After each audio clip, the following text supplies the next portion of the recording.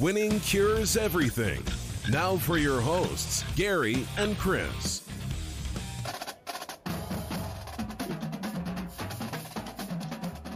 Welcome in, Winning Cures Everything. It's Thursday, May 13th. I'm Gary. I'm Chris. And I'm dying. Kyle is blessing us with his presence, even though he is struggling, but he's going to make it through the show. He gave us his word. Yeah. He's in on this thing. So we got a lot to talk about today. We got the AFC East. We got the NFC East. Before we get to any of that, again, introducing Kyle Purviance, SBR's MLB guy, SBR's NFL guy, and on Friday, SBR's NBA guy, I guess. I mean, you're just doing everything. Oh, man. So, yes, good Lord. And you can find him on Twitter at DFS Bachelor, which you can see on your screen. You can also find it in the description of the video below or of the podcast, whichever one you are partaking of this on. And you can also find his YouTube channel. That would be at DFS Bachelor. Very easy to find. So, of course, Chris and myself, you can find us, winningcureseverything.com. Everywhere you need to follow, everywhere you need to subscribe, every show we're on, every appearance, whatever, we post it up there to make it very easy for you to find. So go and check that out, winningcureseverything.com. And for us, we are the SBR College Football Guys. And you can find that, sbrpicks.com/NCAAF. Also, if you want to see all three of us at any point, you can search out SBR Picks on YouTube, and you will be able to see our bright, shining faces right over there. That's right. All right, let's dive into the NFL stuff. Obviously, schedule was released last night. I don't know that there's a lot for us to discuss with that as of yet, but it was at least. I would appreciate that because I will tell you, my sorry ass was so. I haven't looked at. I know the Bucs and the Cowboys play the first game, and I think Tom Brady goes back to New England week 4. That's about all I know right now, and that is sad because I got to study before tomorrow. So the first thing I did was check to see what it's going to cost me to get into Foxborough, and the cheapest ticket in the house is almost $1,500. Oh my God! It's going to be nuts. Well, I won't be making it to that game. I won't see Tommy's return. I just can't swing that yet. So we got Browns Chiefs first week, so I mean that should be entertaining. There you go. I think. I wish that was a Sunday night game. I agree. Yeah. I agree. Yeah, me too. That would be really good. Either way, there's a whole lot going on. We'll dive into the schedules next week.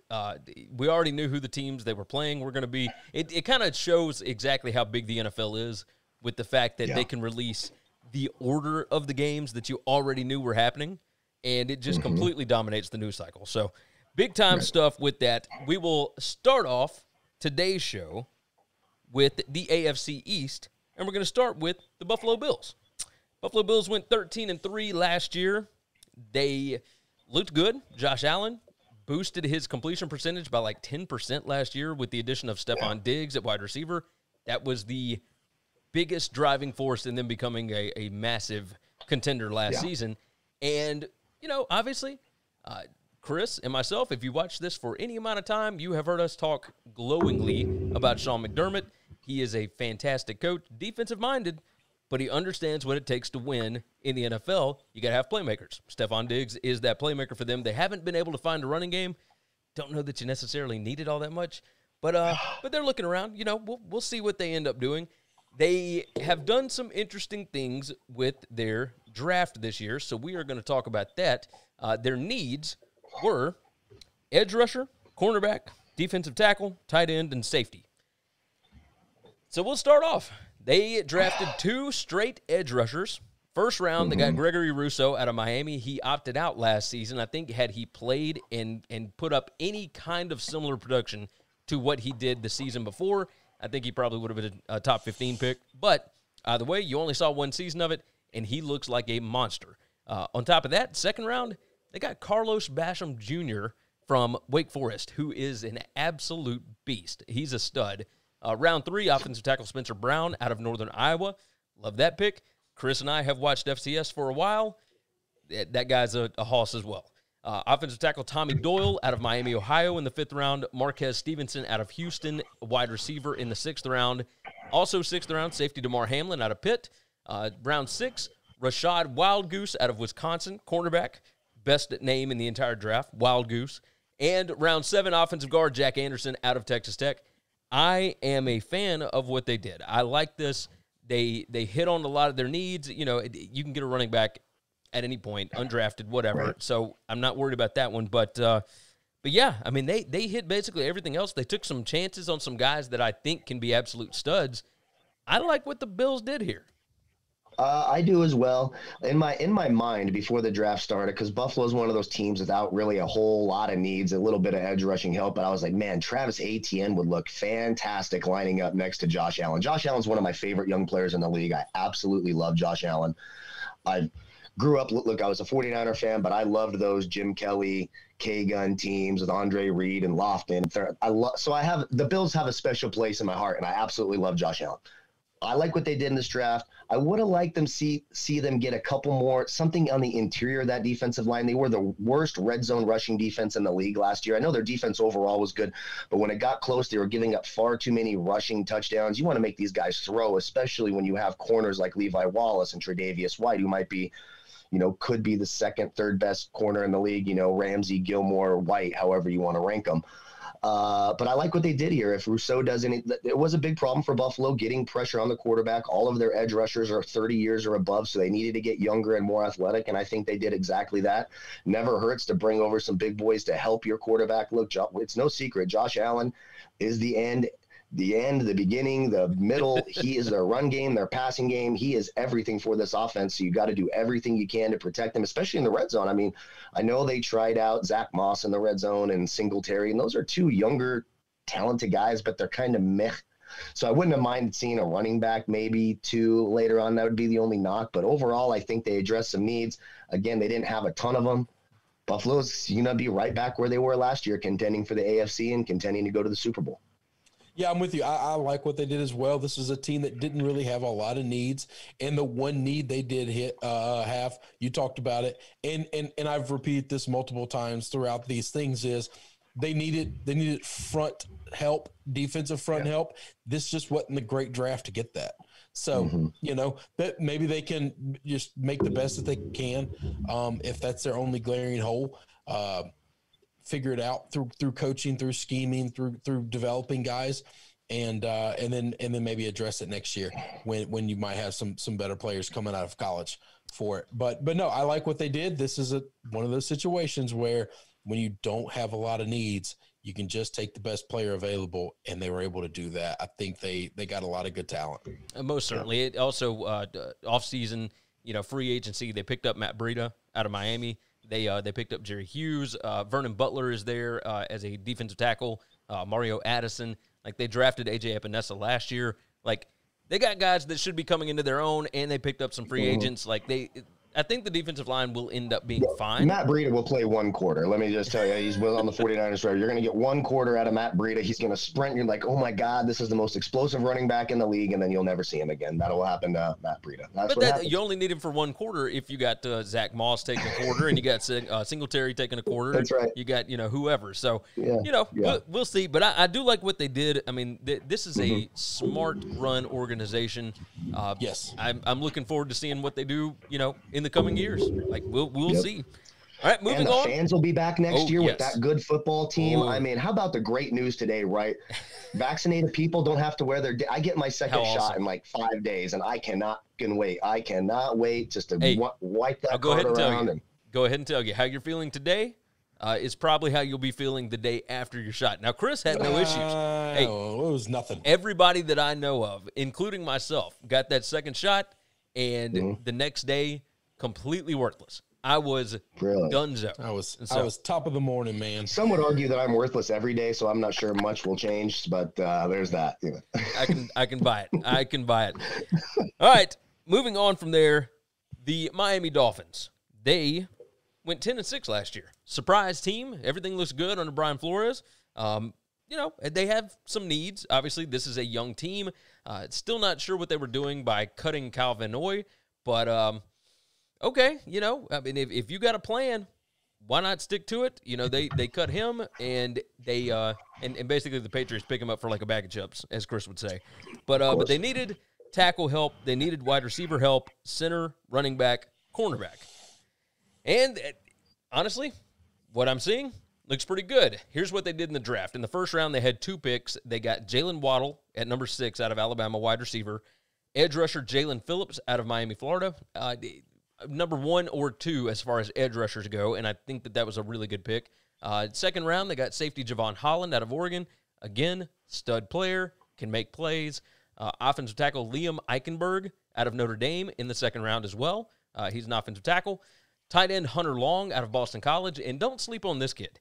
He was used a lot at Boston College, but obviously if you're playing football at Boston College, not a lot of people are going to know your name. This guy can absolutely play. He's going to be a stud for them. They got him in the third round. And then you had 2 7th-rounders to take flyers on. Larnell Coleman, offensive tackle out of Massachusetts. Not going to lie, I got no idea who this kid is. And Jared Dokes, running back out of Cincinnati in the 7th round. Yeah, I'm a fan of this. I think the Dolphins are showing that they are a well-run organization again. They really are, and you just got to be so excited if you're a Dolphins fan and seeing how this has turned around since that pile of uselessness Adam Gase left the team. And they knocked it out of the park. I love that first round. Jalen Waddle's going to fit beautifully with what Tua does, and of course they have a rapport together. Phillips, you're right, the first or second best pass rusher in the draft. That defense was already really good last year for Miami. Love the Liam Eichenberg pick. Bring in it again. We talk about it. Bring in those Notre Dame offensive linemen. Protect Tua.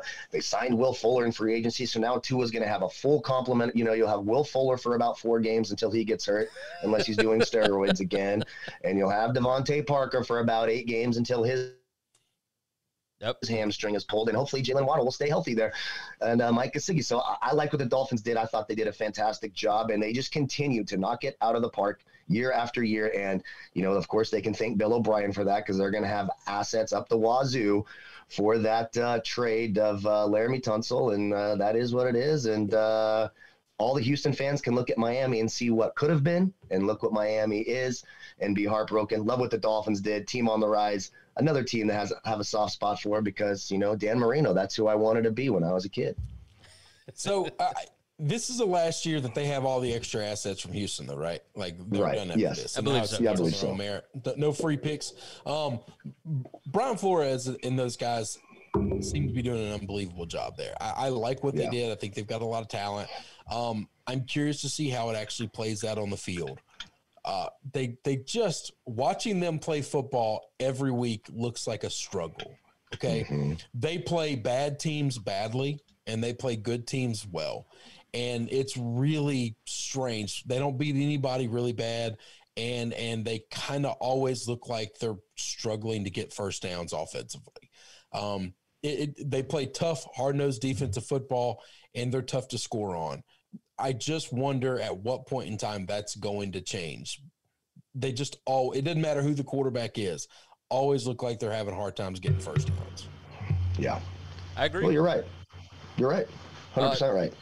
The GM for them, and Chris no Ryan Greer, Fitzpatrick to save them this year when they can't throw the ball. So Tua's going to have to evolve and play better, and it's a lot of pressure. I specifically think Jacoby Brissett went there because he thinks he can play there. I think he went there over staying in Indy as a free agent because he feels like I got a shot to play here.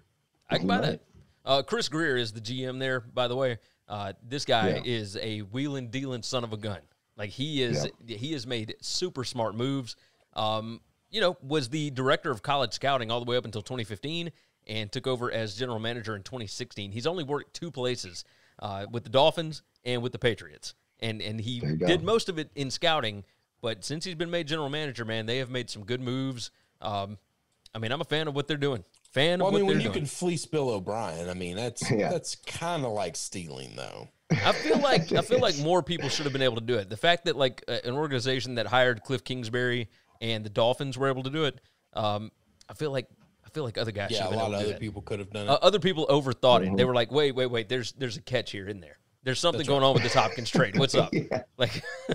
Yeah, exactly. That had to be what was up, because I cannot believe that Hopkins didn't end up in New England for a second round pick. Well, they made it clear they weren't going to trade him in conference. Yeah, basically fleecing Bill O'Brien's like winning the spelling bee at the Special Olympics, for one of us. That's basically what happened there. Do they have? I don't even know if that exists. Yeah, that's an iffy joke. It's real iffy. But you know what? Real iffy. This country is so pussified lately. It's time to toughen up and get over ourselves. I've had enough of it. Participation trophies in every damn sport. Don't make a joke about this. That. Shut the hell up. Let's rock and roll. It's time to toughen up, America. We're silly. That's why China's going to pass us, because we're silly and weak. Yes. Time to toughen up. I love it. I Love it. Moving on to the New England Patriots, it is time. It's time for Chris to get to talk about the Alabama Crimson Tide and all the draft picks that Bill Belichick has used on Nick Saban's players, and I am excited about it. The Patriots did not look great last year, but Cam Newton obviously looked way better before he had COVID than after. Don't know if that was an effect or if people just figured out what he was doing. Obviously, we'll find out some this season if Cam can get back to what he was before he caught the bug, and things went kind of downhill after that. So he did look kind of like, I mean, we were talking about him for the MVP after the first 4 weeks, weren't we? Oh, you know, really? Not MVP, but we thought the Patriots offense was going to be just fine. Yes. And instead, it went way downhill very quickly. And then they come out and they spend the most money in the history of the NFL the first day of free agency. They lock up dudes that they want. They got weapons. They don't have a ton of wide receiver guys, like super skill guys, but their tight end position is locked down, man. No problems there whatsoever. So alongside of that, something that they've never done in free agency, they also had a really good draft, at least according to draft experts. You know, we'll go with what they needed first: wide receiver, quarterback, cornerback, running back, linebacker. So basically, they needed skill players and they needed some help, you know, on defense because they're getting a little older, you know, a little long in the tooth. They need some young, fresh guys, and they knocked all of them out of the park. I mean, just killed it. First round, they take Mac Jones out of Alabama. Second round, Christian Barmore, interior defensive lineman out of Alabama. Edge rusher in the third round, Ronnie Perkins out of Oklahoma. Fantastic value pick there. Round 4, running back Ramondre Stevenson out of Oklahoma. Again, awesome pick there. I think he's going to be awesome, especially if you can put him in with all the other running backs that they got. He doesn't have to be the guy. Linebacker Cameron McGrone out of Michigan in the 5th round. 6th round, Joshua Bledsoe, cornerback out of Missouri. Offensive tackle William Sherman out of Colorado in the 6th round. And then they take a flyer on a guy that I really, really like in the 7th round, Trey Nixon out of UCF. He's a wide receiver. So I think they kind of hit on this draft, man. This is my favorite draft of all of these teams. If for no other reason than I understand the strategy, I know where they're going, and I think they got some of the best players at the spots where they drafted them. Okay, so I'm going to disagree just a little bit. Now, I don't hate what they did, but here's where the Patriots' needs were coming into the draft. Quarterback, wide receiver, wide receiver, wide receiver. First of all, Cam Newton cannot hit the broadside of a barn. He's the worst pocket pat. Last year, watching him try to throw from the pocket, a timing route to Julian Edelman or any of those guys, it's just painful to watch. I would take Ben DiNucci from the Cowboys over Cam Newton as my quarterback right now. I'm dead serious. Cam Newton needs to be like Jacoby Brissett and Taysom Hill. Goal line, option routes, maybe play a little tight end. The dude can't throw the football. So I thought New England did a great job taking Mac Jones at 15. It was the obvious choice. They had to do it. All the moves they made in free agency, you can get all the tight ends you want in the world. You can have Tony Gonzalez and Travis Kelce or, you know, Ozzie Newsome. Cam Newton can't get him the football. Mac Jones can. So I do like that pick. My problem is, who the hell is Mac Jones going to throw to besides those tight ends? N'Keal Harry, look, I know there's some upside there, but he hasn't looked like much, and a lot of that could be attributed to bad quarterback play. And then what else? What else am I seeing on the outside? Who is going to scare them up top? It's just going to be, so I'm just supposed to believe that Hunter Henry, who's had injury issues, and Jonnu Smith, who's had injury issues, are going to carry the Patriots to the playoffs and in a division with the Dolphins and the Bills. I'm not buying it. I think, look, I like the players. I think Barmore's a good player. I love the pick of Mac Jones. I think they nailed that 100% on the head to take this team serious. He's got to be their starter day one. Cam Newton can never step onto that field as their starting quarterback, or you cannot take them seriously. That's a JV offense if Cam Newton is your quarterback. So I love the first round pick. The rest of it, I think they needed more help on the outside, so I think they missed the mark a little bit. Their defense, it's going to be a great defense. They're going to be healthy, and we all know Belichick's defensive mind. This defense is going to be tough to score on. Do they have enough weapons to score enough points to get them over the hump? It's a little iffy for me, and I just don't see any explosivity in that offense whatsoever. I cannot believe that you were going to sit there and talk trash about the wide receivers after they went and got Kendrick Bourne and Nelson Aguilar, and they got Jacoby Myers. They got Nelson Aguilar. They got Christian Wilkerson. And like I said, I like Trey Nixon probably more than most people, but But yeah, He's no, a I see where you're coming pick, from. Gary. I know. It's a He's flyer. a 7th-round pick. This is a guy you like. They don't never need flyers. know. They need receivers. When they moved up in the 2nd round, my first thought was, this is Rondell Moore. They want versatile guys that can play multiple positions. Rondell Moore is a utility knife that can be in that backfield. He can come out of the backfield. He could have taken Julian's spot. Yes. I would have loved to have seen them take a chance at Terrence Marshall right there, something like that. The fact that they took another defensive lineman in a not good defensive line draft is just ridiculous. They got all their defensive players back except for Patrick Chung from the COVID opt-outs. This defense is going to be substantially better than they were last year without drafting or signing anybody, because they had like 5 guys that were starters that opted out last year that are all going to be back. Okay. Right. So their only defensive need was safety. All right. They didn't move up to get more, which is what I thought they might do. And I would have been okay with that, but they need receiver help. And they don't need another defensive tackle. They need receiver help. That's what they should have done. Especially in that division. Who's the team that's running the ball down your throat in the AFC East? Yeah, you're definitely not worried about the Jets, the Dolphins, or the Bills running the football on you. Bingo. Not at all. You are correct about that. Josh Allen is the only run threat, and he's only going to run the ball outside. Yep, exactly. That's pretty nuts. Pretty nuts to think about. So I'm not going to question Bill. I just work under the understanding that Bill's never going to draft well, okay? He just not. He hasn't my entire life of watching him coach football. He just cocks up the draft. His free agent signings are usually better than anybody else's. Most people don't think so when he does it, and then afterwards it always works out. But his drafting is just not great. It's just not. I mean, he did knock one 6th-round pick out of the park, if I remember correctly, just back in the day. Well, yeah, no, he takes a lot of bites at he takes a lot of bites at the apple. All right. And he drafts a lot of guys, but all of his best draft picks are all these late round guys. Yep. He can't go in the year he went and got N'Keal Harry as his number 1 wide receiver in the 1st round. That year, there was like 3 great wide receivers that went right behind him, all in the 2nd round. What are you doing, Bill? You took the one bust out of all the good wide receivers that went that year. We were very confused. Bust? We were very confused. I wonder how Harry would be if he had not dealt with all those injuries, right? But he dealt with injuries in college as well. That's fine. That's fine. Let's keep giving the kid excuses. That's what we did to Sammy Watkins all his entire career.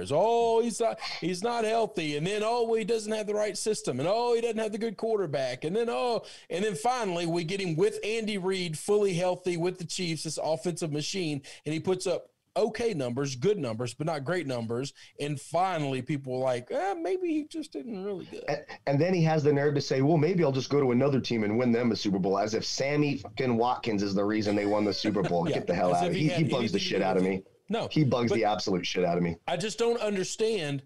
But this is the bet I've made with Bill, okay? I love the Patriots. I will support Bill. I just never get excited about the draft because I understand that half these guys aren't even going to make the damn team. They're just not. Yeah. Well, you got to be stoked with Mac Jones, though, right? You have to be. At least it's not Cam Newton starting. It's obviously not going to be who's the other kid that everyone wanted to see. Let me tell you what I'm happy about. I'm happy that they didn't move up for him. Okay. Yes, exactly. That's who you land on. You need a quarterback. Okay. Mm-hmm. And as long as he's the only quarterback left available out of the 5, I'm all right with that. I'm not upset about it. I don't hate it. He's now my quarterback, and I got to support it. Had they moved up to get him over Fields or some of those guys, I would have been pissed. I would have been real pissed. Well, who I wanted was Fields, when Dan Orlovsky, who I thought was a piece of shit for reporting the stuff that he reported, started doing that. All I kept thinking was, this is the best news I've ever heard in my life. Please let that man fall. And then when he falls, he's going to have a chip the size of Ohio on his shoulders, and Bill's going to get him, and it's going to change football forever, and we're going to just wreck people. That's all I wanted to happen. Yeah. Yeah. And the Bears got half smart for the first time in their life. Yeah. Closing out the AFC East, we're going to move to the New York Jets, and there's never really been good things to talk about with the Jets in at least a decade. Obviously, when Ryan was there, you had the franchise, Mark Sanchez. you had all kinds of different stuff going on. This was a good team at one point, and since then, nothing good. But and now you got Robert Saleh coming in. It looks like a new day. It looks like you got 2 starters in the first round. I mean, lots of stuff. Obviously, they had needs basically everywhere. But quarterback, tackle, cornerback, linebacker, and running back were big needs for them, and they hit on basically everything, I think. I mean, we'll go through this list, but aside from the Patriots, I think these guys did the best job in the draft for drafting for need, drafting for value, drafting for potential, everything else. They had a lot of bites of the apple, and I think they hit on a lot of them.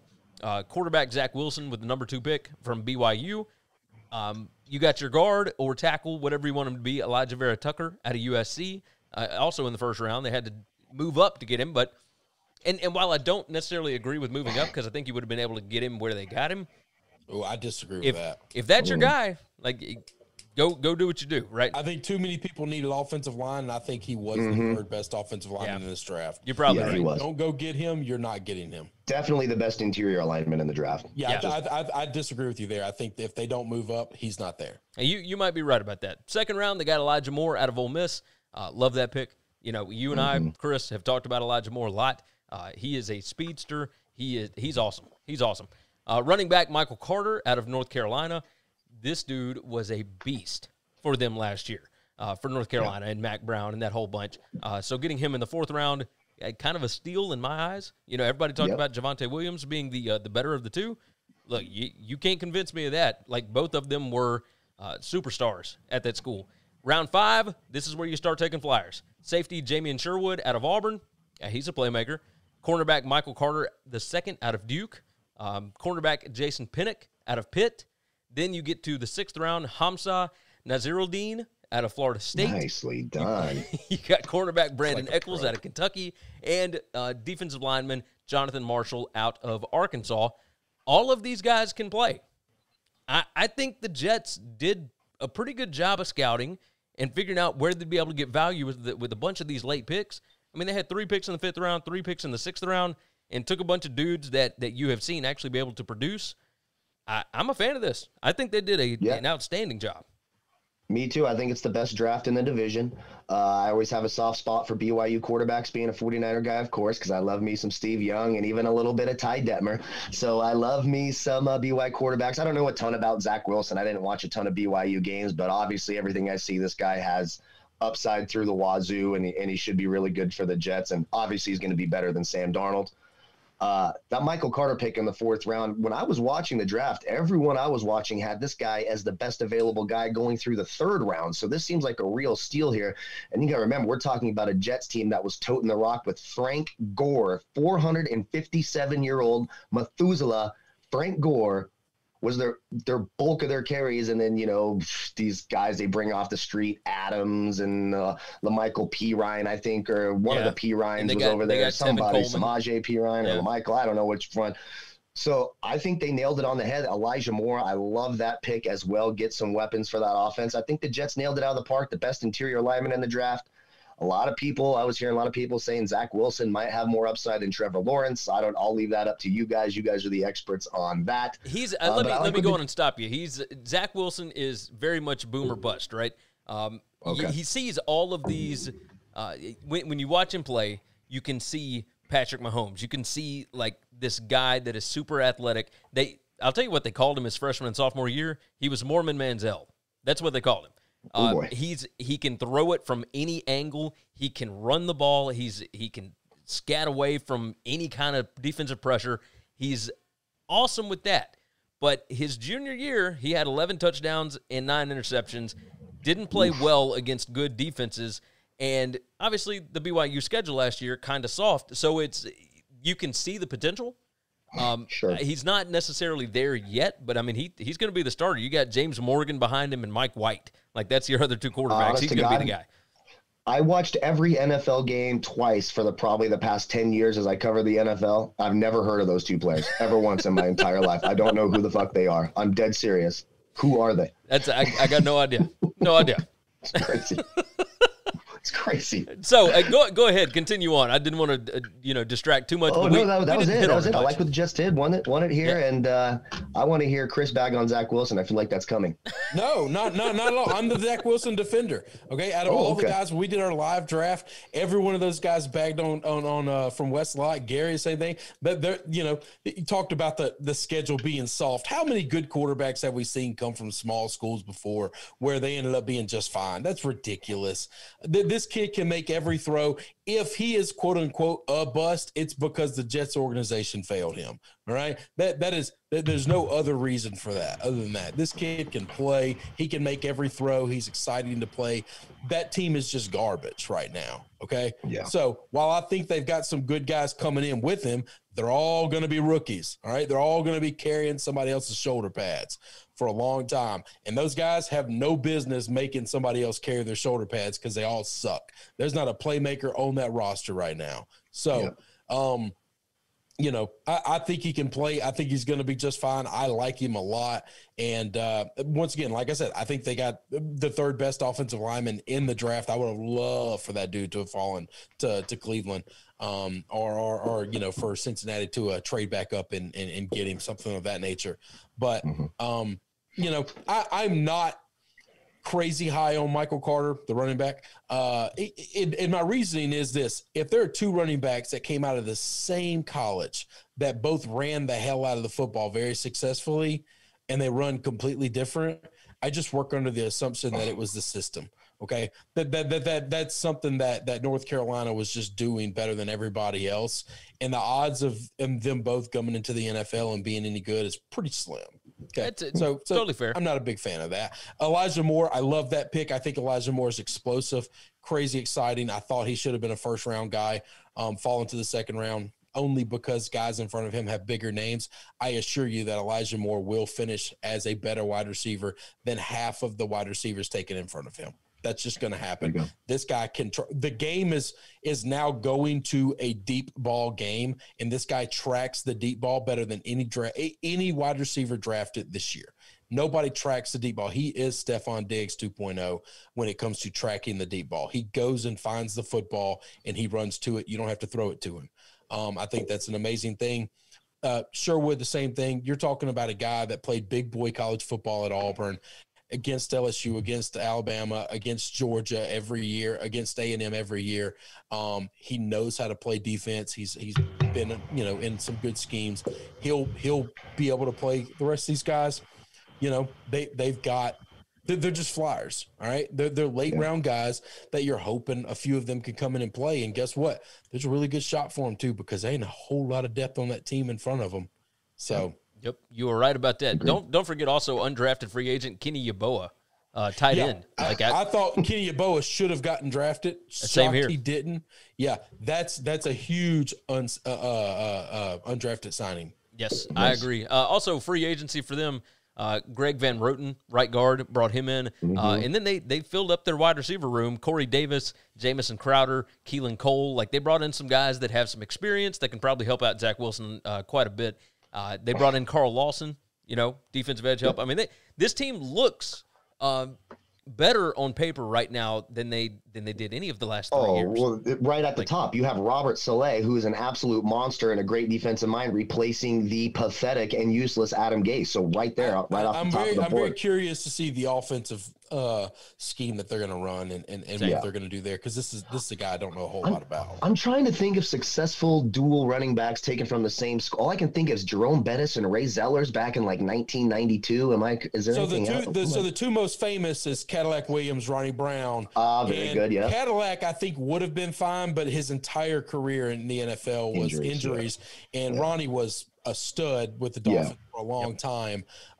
That's the only two that I can remember where both guys got into the NFL from the same class, and both guys were really good.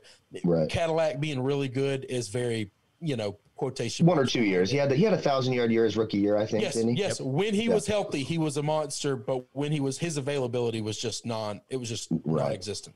Yep. Right. You are correct. All right, we are done with the AFC East. We are going to move to the NFC East, and we're going to start this thing off with the Washington football team.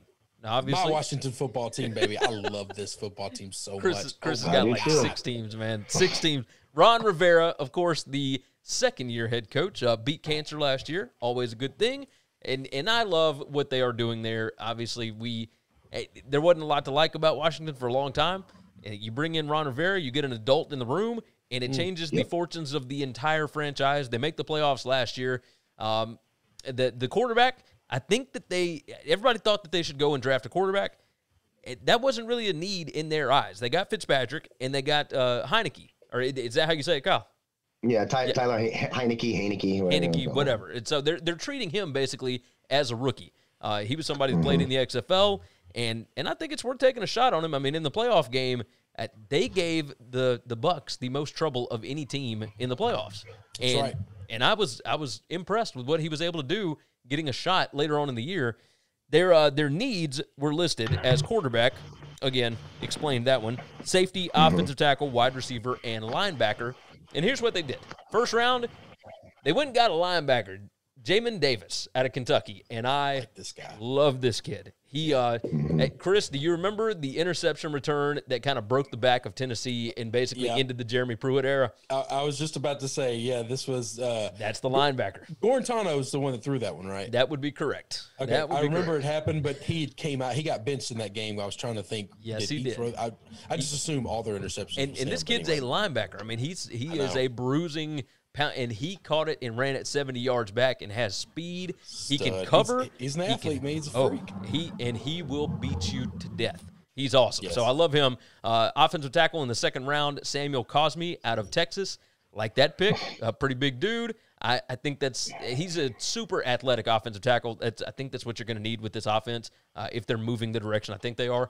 Cornerback Benjamin St. Juste out of Minnesota. Third round, De'Ami Brown, wide receiver out of North Carolina. Another stud guy. They got him in the third round. Fourth round, tight end John Bates out of Boise State. Safety Derek Forrest out of Cincinnati in the fourth round. Sixth round, now you start taking your flyers, right? Cameron Cheeseman. Awesome name. Cheeseman out of Michigan. Edge rusher in the seventh round, William Bradley King. This is a kid that transferred from Arkansas State over to Baylor and was lights out. Really good player. I like the fact that they took a shot here. Edge rusher Shaka Toney out of Penn State. Another guy that produced at that level. Wasn't highly looked at as, a big-time draft pick, but he produced at the college level in the Big Ten. I'm a fan of him. And seventh-rounder wide receiver Dax Milne out of BYU. That's one of those kids that caught a bunch of touchdown passes from Zach Wilson. He was a lot bigger than most of the people that he played against, but he's a stud, absolute stud. They got some dudes. I am a fan of what Washington did here. I think that they hit this thing.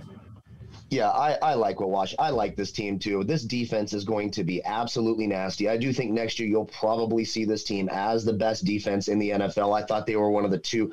Them along with the Rams last year were probably the two best defenses. Maybe you could throw the Saints into that conversation.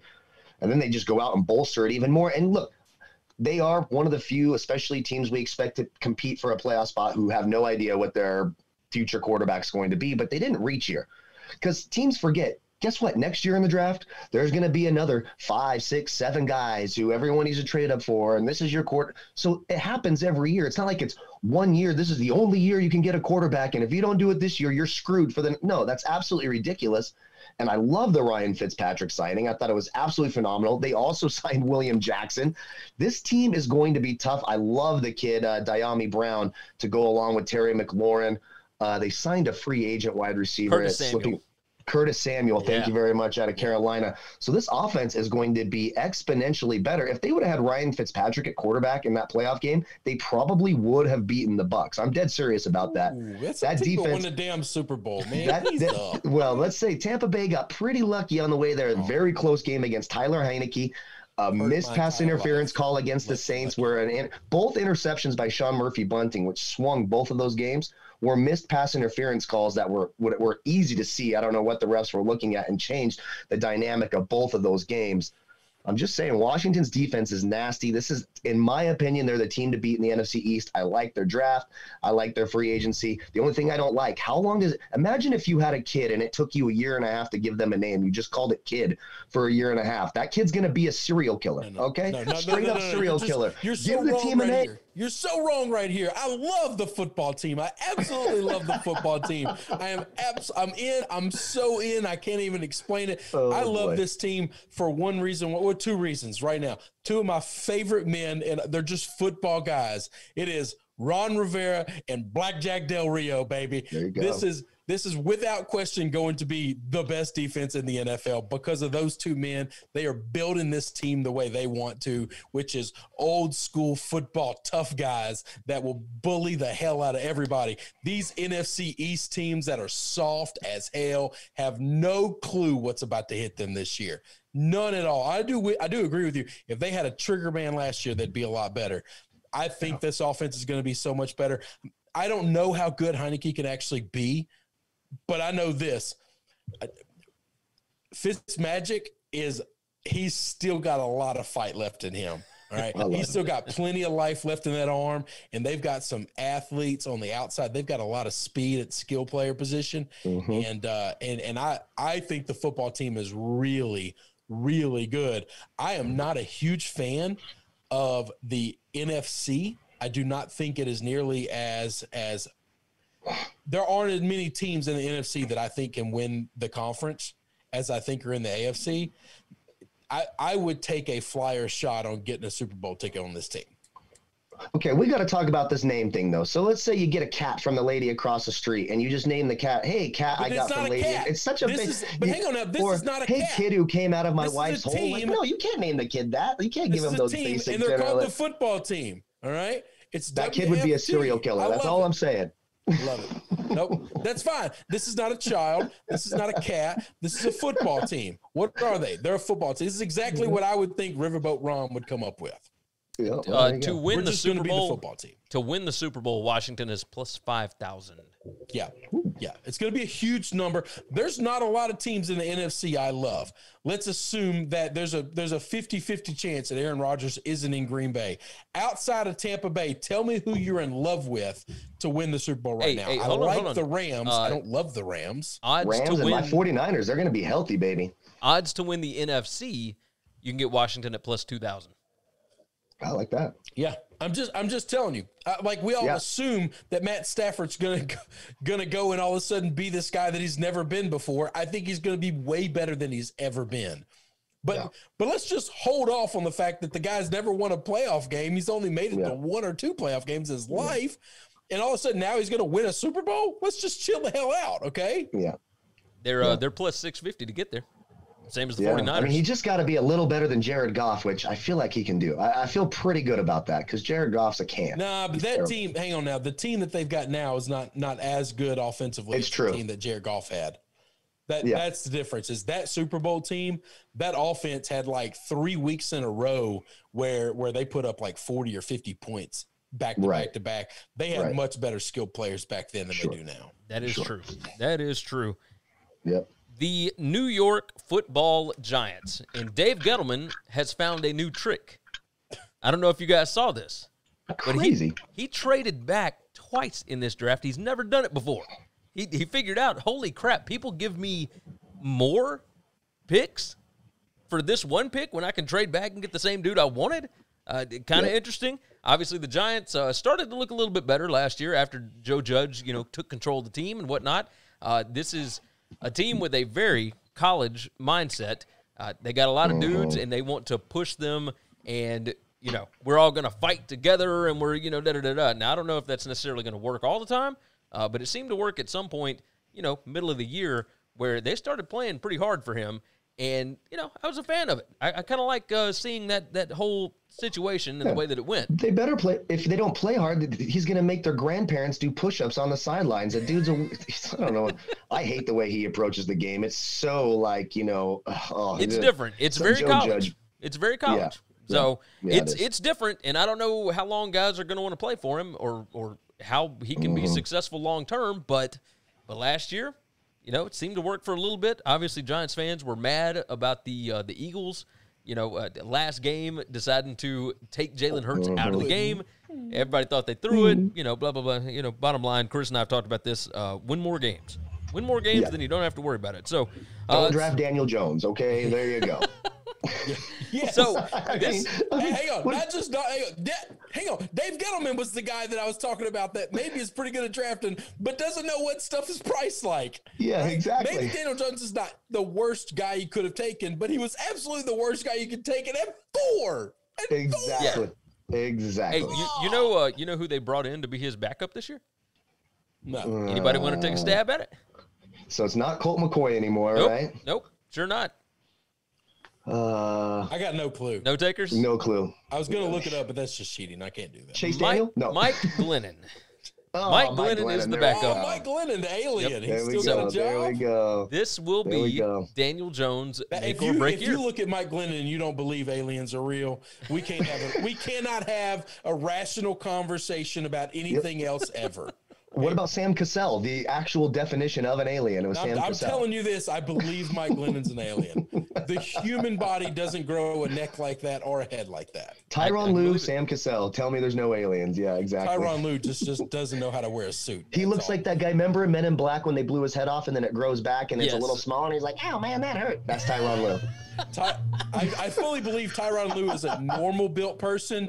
He just doesn't know how to wear a suit. It's like he's never met a tailor in his life. And so he just buys like the biggest suit he can find and it looks like shit on him. But if he was wearing like jeans and a t-shirt, he'd look like a normal human being. Yes. Super funny. Yes. All right, so super funny. Went 6-10 last year. They needed edge rushing help. They need a center, guard, linebacker. So basically, what team is this? Who the hell are we talking? We're talking about the Giants. Okay. Giants, right? We're still on the Giants. Gettleman, already. So they trade back in the first round, and they end up with the Bears pick at number 20, and they draft. They needed. I guess they needed wide receiver. I guess. Well, they just paid for the most expensive free agent wide receiver on the market. Yeah, and they have Darius Slayton and they have Sterling Shepard. And they brought in John Ross. Sure about this. Yeah, they brought in John Ross. And they got Dante Pettis as well. They signed him in the offseason. He sucks. No.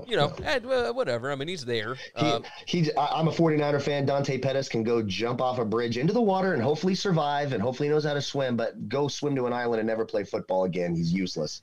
Absolutely useless. So they draft wide receiver Kadarius Toney, who Chris and I, we're fans of. I mean, he can absolutely move.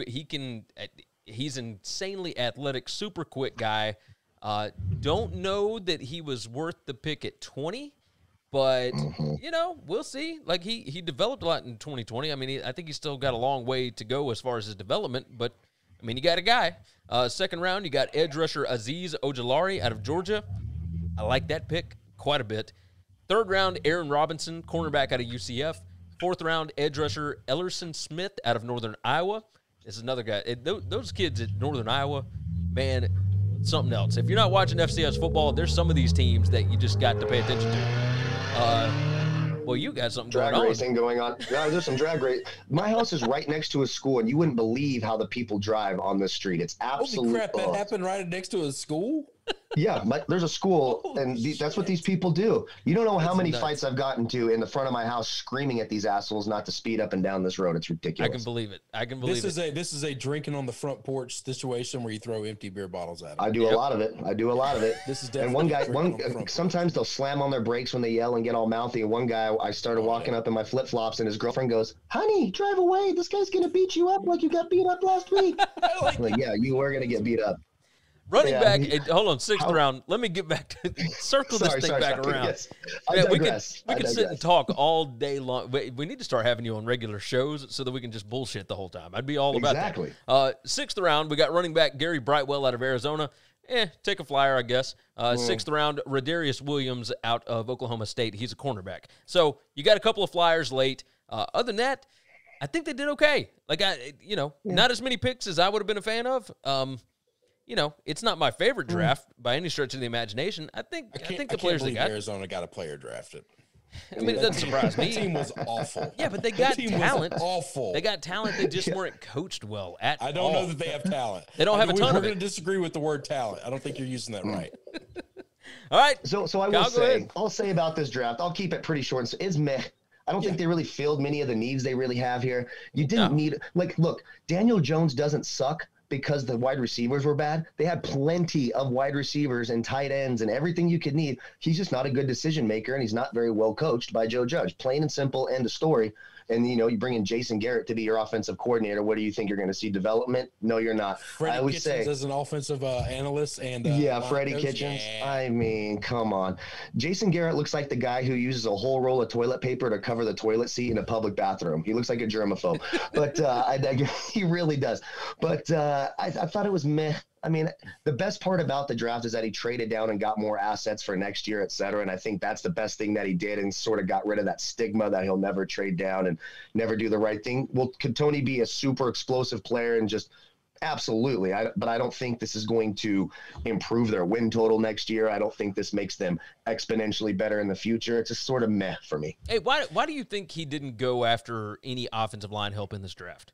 Like, they didn't sign anybody really in the offseason.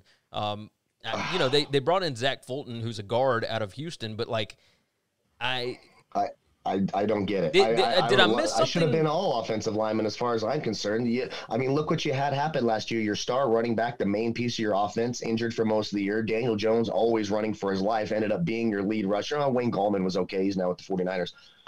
But yeah, I mean, did they have guys hurt last year? Like, is that? Yeah, I mean, the Giants were a mess, but defensive back wasn't their problem. If you remember, that defense actually got a lot better, and it was hard to throw. Yeah. It was hard to throw on that secondary, so I'm not.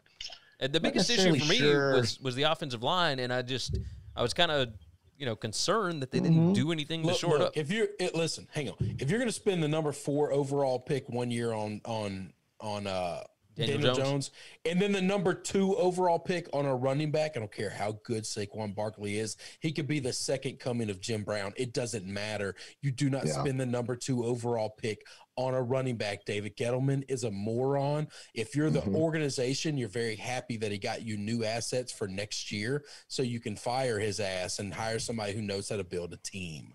Yeah, I tend to agree. Chris, you got anything else about the Giants here? Yeah, I don't like this draft. I don't like this. I don't like what they did at all. It's not that Tony's not good. I think Tony's probably good. I think there's a lot of wide receivers I like that went behind him.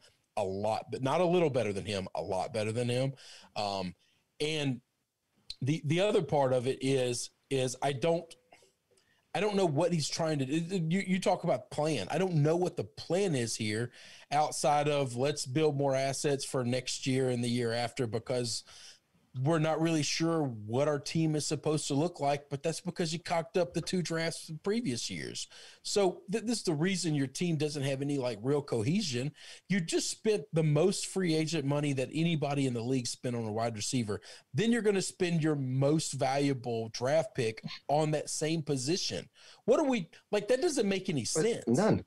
And what's wrong with Slayton and Shepard? They're both really good young players. They're both fine. They're both fine. I mean, if you think that having the best wide receiver, let's say this draft pick makes them have the best wide receiving core in the league.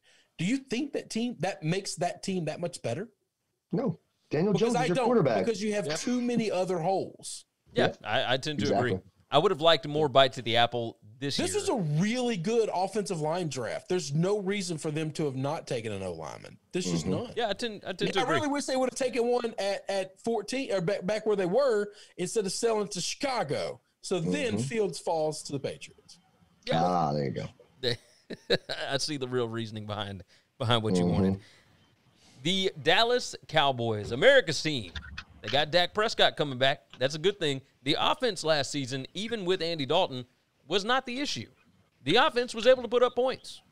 The issue was defense, and obviously they did not pick up the 5th-year option on, my God, I went blank. What's the guy's name? Vander Esch, right? Leighton Vander Esch, yeah. So didn't pick up the option on him, and Sean Lee decided he's going to retire, but he was never available anyway. So, you know, you had holes that you needed to fill up. In free agency, they went out and they got Carlos Watkins, defensive tackle out of Houston. I think that was okay, but they had a bunch of holes on defense that they needed to fill. Their first 6 picks all went defense. Their needs were cornerback, safety, defensive tackle, linebacker, and they needed an offensive tackle. Okay, you know, tackle for offense, I think that they've got it shored up, but either way, they they drafted in the first round Micah Parsons out of Penn State, who, honestly, last year I would have thought he would have been a top 5 guy. He is a monster, and getting him at 12 is an insane value pick. You were able to move backwards and still pick this guy up. I think it's a great pick. They got Kelvin Joseph, cornerback out of Kentucky, in the second round, and he's a stud. You got defensive interior lineman Osa Odigizua out of UCLA. Wow. In the third round, you got Chauncey Golston, edge rusher out of Iowa, in the third round. Late third round, you got Nashawn Wright, cornerback out of Oregon State. And then in the fourth round, you got linebacker Jabril Cox out of LSU, who actually transferred to LSU last year from North Dakota State, where he was a stud there as well. Played well for LSU last year. That scheme was awful for Chris's Tigers last year. But fourth round, you got offensive tackle Josh Ball out of Marshall. Marshall was able to run the ball down people's throats last year, so he is a stud. Simi Fehoko out of Stanford, wide receiver, in the fifth round. And then you start taking your flyers, right?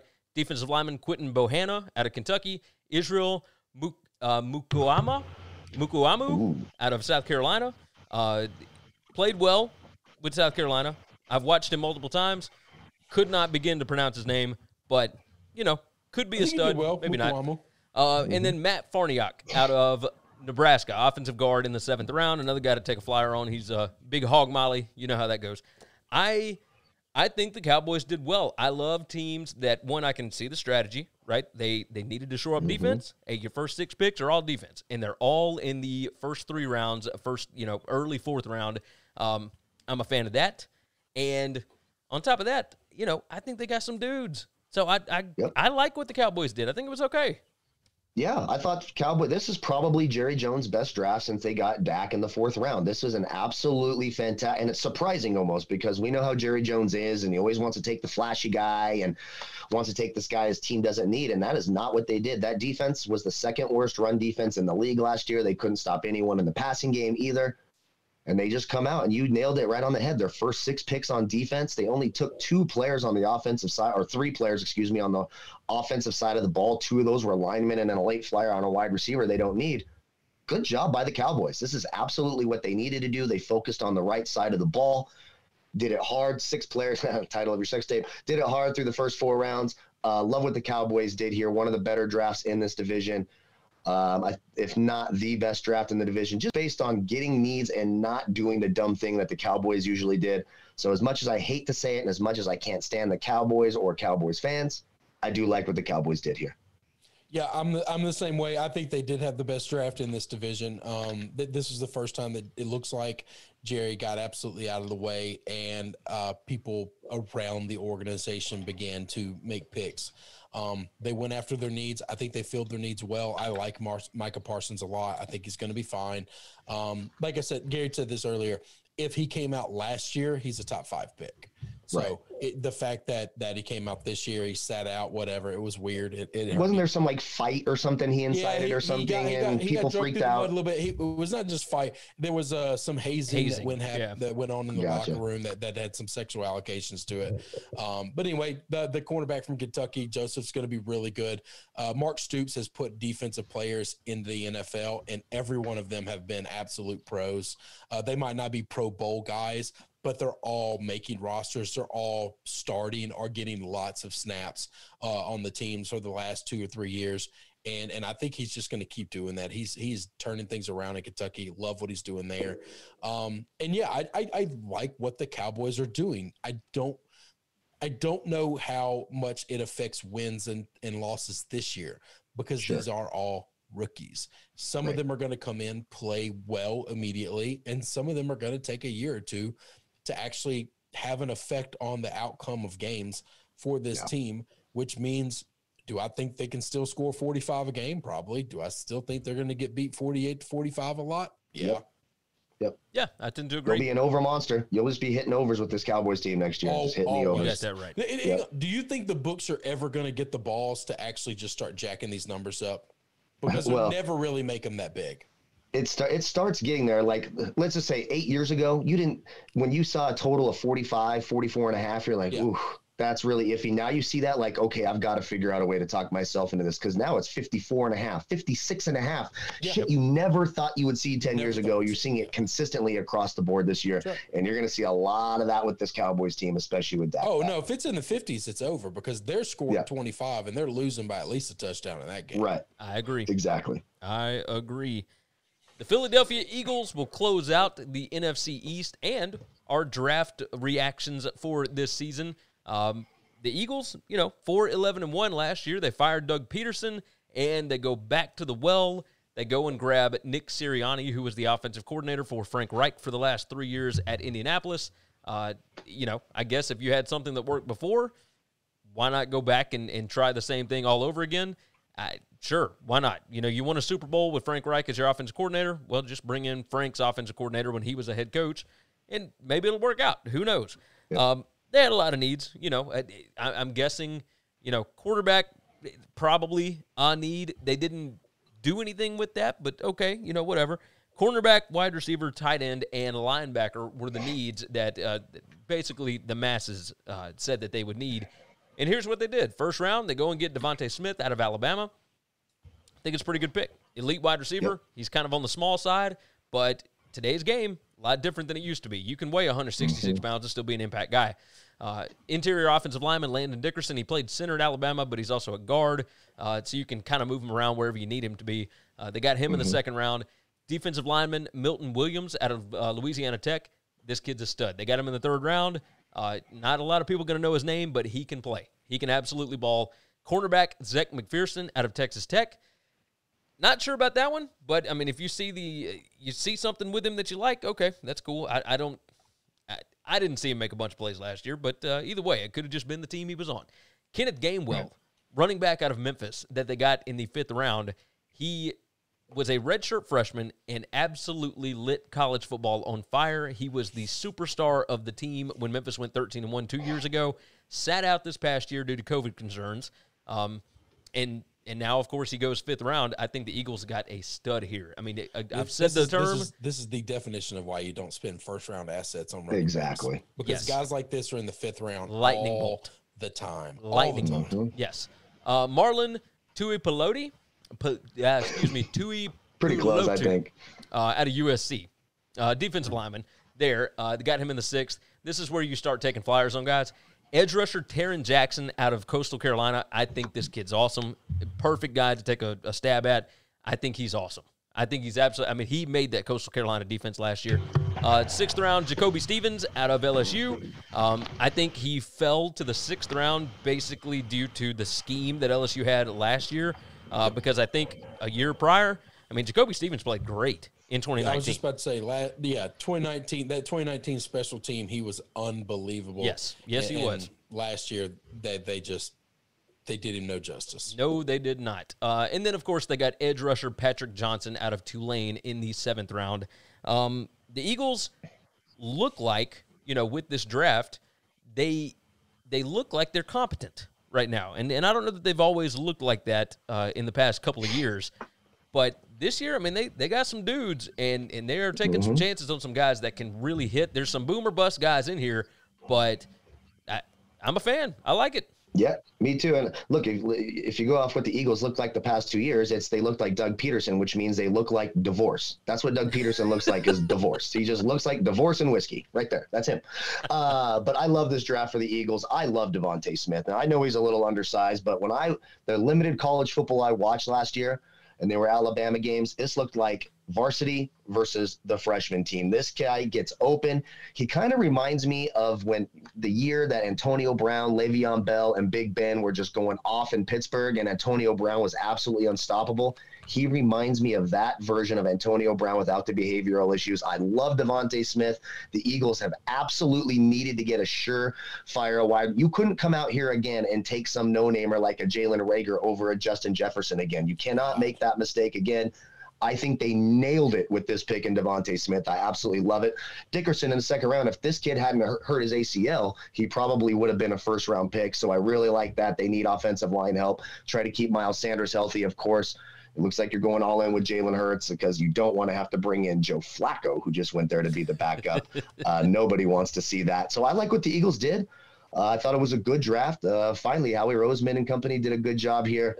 Devontae Smith, just really, I love that kid. He's one of my favorite players to watch. I don't care what his size is. I think he has a real shot to be Rookie of the Year. Like the Eagles draft, I thought they did a good job. And look, the NFC East is wide open next year. None of these teams are great teams, but they all have a chance. It's going to be another 9-8, 10-7 type winner in this division. And the Eagles, if Jalen Hurts can stay upright and that secondary can stop people, might have a chance. Hey, by the way, Roseman and that bunch, on top of the draft, they're undrafted guys that they brought in pretty good as well. They got Trevon Grimes out of Florida. That kid's a playmaker. And they brought in Jamie Newman, who was the quarterback that transferred to Georgia. He was at Wake Forest, and everybody kind of slotted him in. He was like a top 5 PFF guy coming back to college and opted out for COVID concerns and whatnot. And everybody thought he was going to be first or second round guy. He opts out. He doesn't even get drafted, and they brought him in, gave him a shot. I mean, I'm a fan. I like it.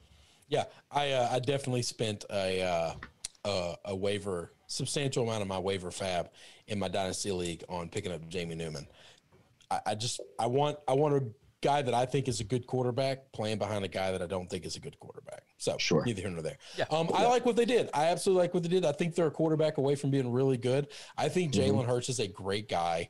It sucks that we live in a world we got to put this caveat in there because you can't talk shit about a guy's ability because it makes you think that, oh, well, if he's such a nice guy, you're an asshole for thinking he's not great at football. Told you, the pussification of America. It's absolutely ridiculous. I think he's a great guy. I think this year he's going to struggle really badly. I think the NFL got to watch him play football for a year. When we get tape on guys, when the league gets tape on guys that are very limited in what they're able to do, it's almost like clockwork that those dudes get shut down, and they get shut down bad. Yeah, I tend to agree. I love Jalen Hurts, I do, but Chris, I've told you on our show for years that he is not an NFL quarterback. He's not an NFL quarterback. He's a crazy, stupid athlete, but he is not an NFL quarterback. Yeah, he can run. He can show run, but he can't throw. So that wraps up our draft coverage for this year. Kyle, this has been a hell of a lot of fun. I've enjoyed this. I've enjoyed the hell out of this. I've been waiting to do this. Man. I love you guys, and I love being on. So anytime I will be on, you guys just send me the word, and I'll be here. I love work, and you guys do a great job. Make sure if you're watching on my channel too, go to sbrpicks.com/NCAAF. Right? Yep. I always get that shit wrong. I always get it wrong. But I love these guys, and they know what they talk about in college football. They're the only place I go to if I'm betting college. These are who I go to right here. That is what I'm talking about. Gentlemen, is there anything else that we need to hit on today? That's it, brother. That is it. Well, let's wind this thing down then. All right, you guys go to winningcureseverything.com. Go to sbrpicks.com/NCAAF/NFL/MLB, and head over to the DFS Bachelor YouTube page. Make sure you check that out. And, of course, you can always follow Kyle on Twitter at DFS Bachelor. You can follow myself and Chris. We don't say this enough, but at Chris B. Giannini and at Gary WCE. Very easy to do. We would love to hear from you. Jump in the comments. We want to hear what you think about this. We've had a lot of people that are commenting and telling us that we're dead wrong. Tell us how we're dead wrong. I'd love to hear it. I'd love to hear it. So, you guys have been fantastic for tuning in. Kyle, Chris, thanks for the time. And you guys take care of yourselves, take care of each other, and hopefully all of your tickets cash this week. Thanks for checking out Winning Cures Everything. If you want to keep up with us, hit subscribe on YouTube or your favorite podcast app. Visit the website at winningcureseverything.com, or you can like us on Facebook or follow us at Winning Cures, at Gary WCE, or at Chris B. Giannini on Twitter. Share out the show, leave a nice review, and make sure to comment and tweet at us.